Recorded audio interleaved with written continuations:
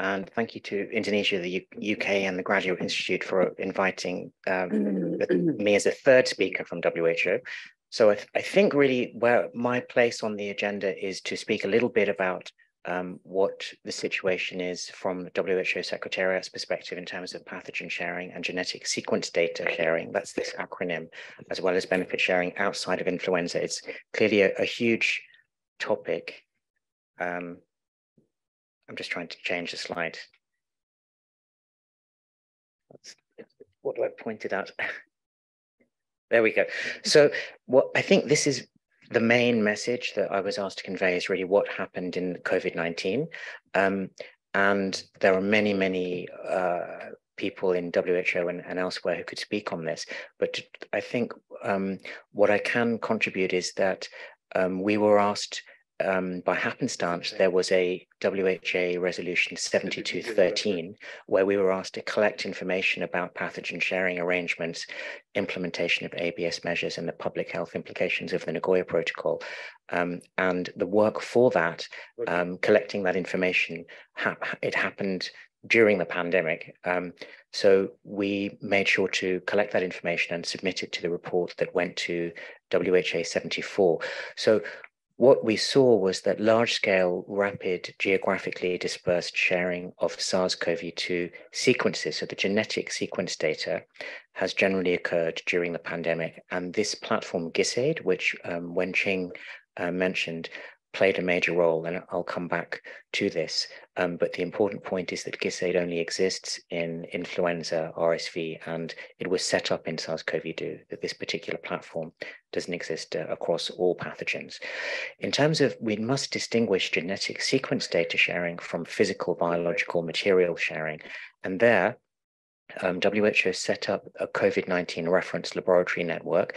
Because this was not an influenza pandemic, we weren't able to rely on a global laboratory network such as the very, very extensive influenza laboratory network.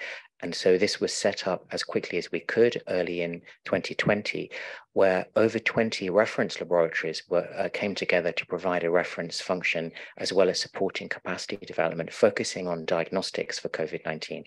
So that from when the first sequences became available in January, the diagnostics became available as quickly as we could manage to support across the world.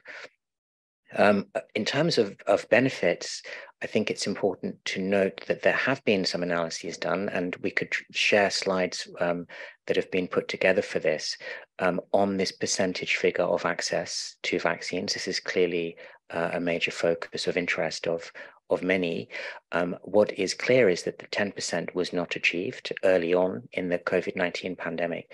I think everybody knows that access initially, the contracts were negotiated with high-income countries.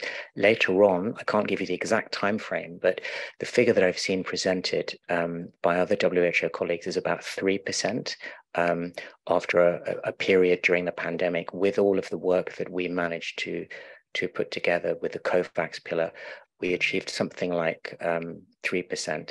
So that's what we were able to achieve without the benefit of the PIP framework applying here. Again, this doesn't want to. Am I pointing it at you? Oh, so okay, it's that computer, is it? So I'll point over there. Just by contrast, to be clear that while the sequence sharing seemed to work reasonably well in the context of COVID-19, I think most stakeholders you would talk to would consider the sequence sharing story in COVID-19 successful. This is not necessarily the case in other potentially pandemic or serious outbreak pathogens. In the Ebola public health emergency of international concern in 2014, this is a graphic from a Nature paper that highlighted that there was a point during the public health emergency where, at the peak of the cases actually, when no Ebola sequences were being shared internationally. And partly because of this, WHO did engage in, perhaps you can change the slide if it doesn't like me. We engaged at the technical level in various meetings trying to understand what had held up sequence sharing in that situation. And the same sorts of questions came up again and again. people who were submitting the sequence data that sometimes wondered if somehow there would be adverse repercussions for them by sharing the data more openly. For example, in the context of Ebola, sometimes the sequences data was there on local services and was not shared for several months. Another important point is that depending on the disease area, could you go back? The scientific community is really very heavily involved in generating sequence data, and a big issue for scientists in low and middle income settings, but in all settings, is how will they be acknowledged? So a non-monetary benefit. And so there are concerns about others taking the data, publishing, and not acknowledging those that generated the data if they haven't had time, as is usually the case in emergency, to develop a manuscript. Obviously, questions about access to medical products developed, questions about how the practice aligns with the increasing open science and open data movement, and also what are the implications of the Nagoya Protocol. Next slide. And with our discussions, a number of issues really have come out and can be grouped into these various areas. Capacity development and the ability to generate high quality data for sequences is an overarching theme that comes up, as well as these other topics here. And I won't go into all of them, but issues about ensuring that the ethical practice is followed, how to be as open as possible, equity, of course, fairness, attribution, and other non-monetary benefits, but also things that we maybe hadn't expected. For example, the ease of use of the platform to submit into is something that came up, and it was really quite an important concern that if there isn't, that different types of platforms that one can submit into don't necessarily have the same ease of use, support for data curation, and these issues around how the timing of sharing sequences relate to manuscript publication and credit all came up very frequently. Next slide. Just a couple of numbers for you. Something that we did is we just did some research. This was actually done in April of this year to look at the numbers of SARS-CoV-2 sequences that were submitted to different platforms. There are essentially two publicly accessible platforms of different models. One is, the best example is GSD. It's publicly accessible, but there are certain protections. And another is also publicly accessible, but essentially unrestricted open access. And the best known example of the latter would be something called the International Nucleotide Sequence Database Consortium, which is a federation of GenBank in the USA, European Bioinformatics Institute, and the DNA database of Japan that are all linked together. And this latter model has very big benefits for science in that one can download the data and conduct many additional analyses, which can lead to great scientific progress. When we looked at the numbers, what you see is that all 194 member states have used the protected public access model, whereas 104 at that time in April of this year had used the other model. So that's the first point. The second point is, if you look at the total numbers, whichever of the models, that's the next slide, whichever of the models you look at, as is perhaps not surprising, the vast majority of the submissions are from high-income countries. But the difference is, if you look at so approximately twice as many were submitted into the GSD model compared to the INSTC model. But if you look at the submissions that were not by high-income countries, the overwhelming majority was in the public access with protections model. So 800,000 or so. And if you do the maths there, it works out as about 3.5% that were submitted into the unrestricted open access model, and about 100 minus that, 96.5% submitted to the other model with. So there seems to be a clear indication that the non-monetary benefits that are provided in terms of clarity about acknowledgement, etc., are quite important, particularly for submitters from outside of high-income countries. That's what the data shows. And as I said, this particular model is not available, for example, in Ebola and various other diseases at the moment. Another important point is that there are other areas where we have very, very extensive global laboratory networks. And as you've seen, between the surveillance and laboratory network is an absolutely essential underpinning of any attempt to move forward with pathogen sharing and sequence sharing and a benefits framework.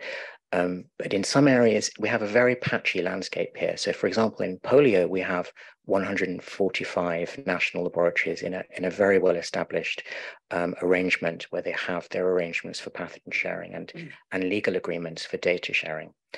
But in our work for the WHA 7213, we saw, again, I'm not sure how well appreciated this is, that there are several very large pathogen-specific or syndrome-specific laboratory networks that WHO and others work towards, but it's rather variable in different areas. But in HIV, tuberculosis, malaria, measles, rubella related to AMR, and we have the high threat pathogens network covering a large number of potentially pandemic or serious outbreak pathogens.